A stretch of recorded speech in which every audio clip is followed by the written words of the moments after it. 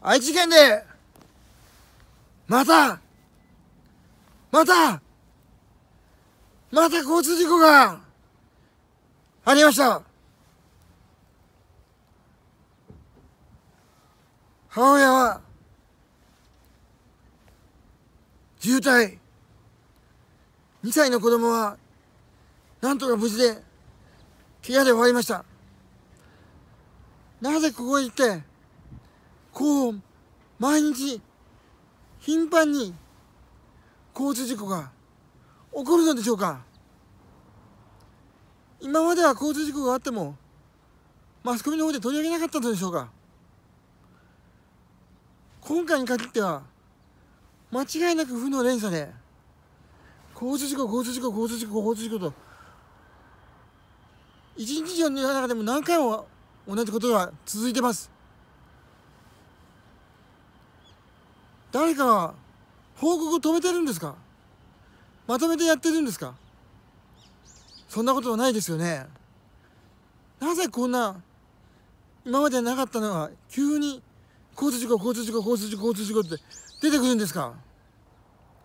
理由を聞かせてくださいよ。運転手のミスなのか、単純に歩行者が信号無視をしたりして危ない行為をしたのか、原因は何なんですか。交通事故だけで原因を明かされないと、なんか原因に出せないことでもあるのかなと勘ぐってしまうじゃないですか。なぜ原因はなんでどうしてということを早くみんなに明かしてくださいよ。できないことはないでしょう。科学捜査なんですから。警視庁は科学捜査で DNA でもすぐ分かっちゃうんですが、どこに行っててもそれほどの素晴らしい頭、科学力があるんですから、すぐ原因ぐらい分かるでしょう。なぜここで引っ張るんですか。変に引っ張ると疑いますよ。逆に何か隠すことがあるんじゃないかと思って。ついこの間もあった偉い人を隠したありましたね。ああいうことがまだ続いているのかと。言わないだけでああいう偉い方の保護は、無罪釈明はまだまだ氷山の一角なのかもしれない。我々はそれを騙されて税金払わされているかもしれない。そういうことはなきにしもあらずですから、早く原因を、加害者も被害者にも原因を早く公開してください。公開してからどうじゃこうじゃっていう話になるんじゃないですか。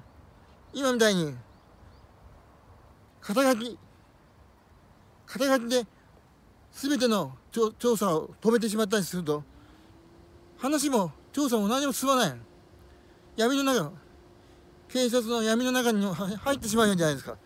闇なんか入れるわけにいかねえんだよ。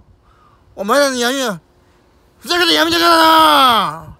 自分の都合のいいように闇作ってほとぼり冷めるまで待ってよ。冗談じゃねえよ。税金払ってる人間の考えてみろよ、お前ら。本当にふざけん、いい加減にしろよ。いい加減にしろよ、ふざけんな、本当によ。もう我慢ならねえぞ、今度、本当こんなことやったら。みんなしてやってるみたいで。俺も昔、警察官になろうと思って、警察学校を受けたよ。警察学校というか警察官を受けた。なんとかビリの方でこう入れるような話になったんだけど、お前ら税金分をしっかり働け。